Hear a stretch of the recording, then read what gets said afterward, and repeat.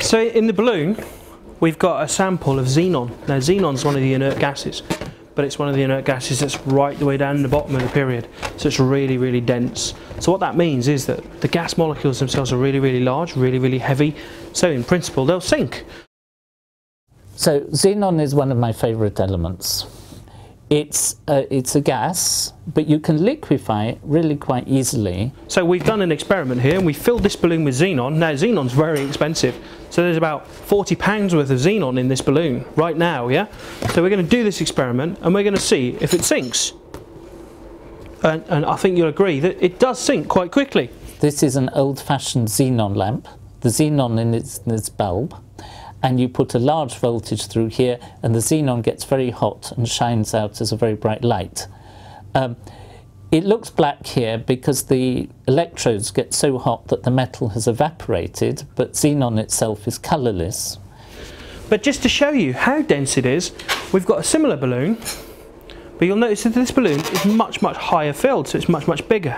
Now this is one that we've just blown up with air. So this is a more modern xenon lamp, of the sort of lamp that is used in very powerful spotlights, for example on tanks to illuminate, that's military tanks, to illuminate the target.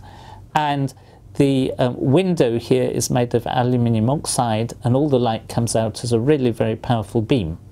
So let's see if we can compare the rates at which these two balloons will sink, so we can look at the comparative densities. Ready?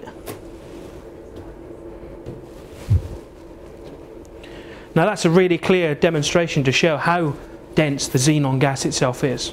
Xenon can also be used to make very powerful lasers, and in the 1980s, when Ronald Reagan, the then American president, started his so-called Star Wars program to try and destroy rockets in space, there was a plan to put xenon chloride lasers into space, and the price of xenon literally rocketed, so that scientists like me just couldn't afford to do research, and we moved on to cheaper materials like carbon dioxide.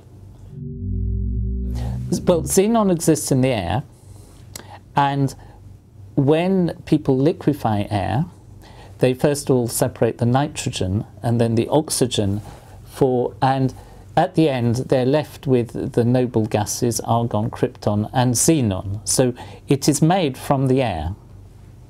And one of the problems with this price rise of xenon was that at the same time as there was a bigger demand for xenon, there was a downturn in the steel-making industry, which uses a lot of oxygen. So the chemical plants that were, or the refrigeration plants that were making oxygen were switched off, so there was a smaller supply of xenon. Drop them both again. Whoa! That'll be the air.